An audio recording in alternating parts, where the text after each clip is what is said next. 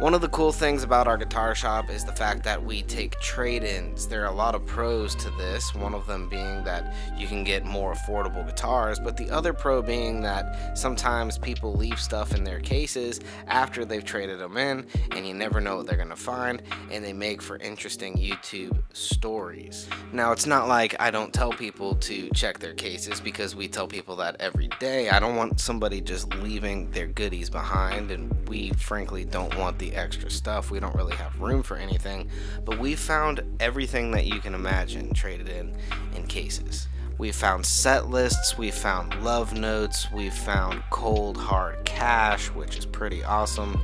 Now, if you're still watching this short and you really actually believe that I found this much cash in someone's case, please be sure to like and subscribe, and I'll see you guys next time I see you.